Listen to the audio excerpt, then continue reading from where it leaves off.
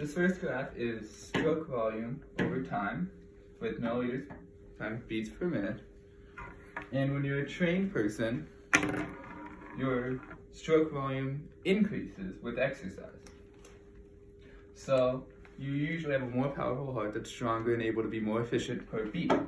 So you start at around 70 and you go up to like 140. So that's post.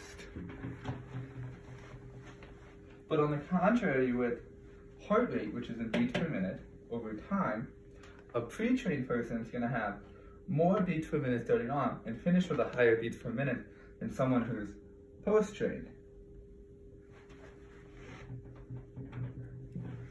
So then these two are going to work together and affect your cardiac output, which is in liters over minutes. So if you're post-trained, your heart rate is going to decrease with training, and your stroke volume will increase with training. So then this makes your overall cardiac output the exact same as a pre-trained person.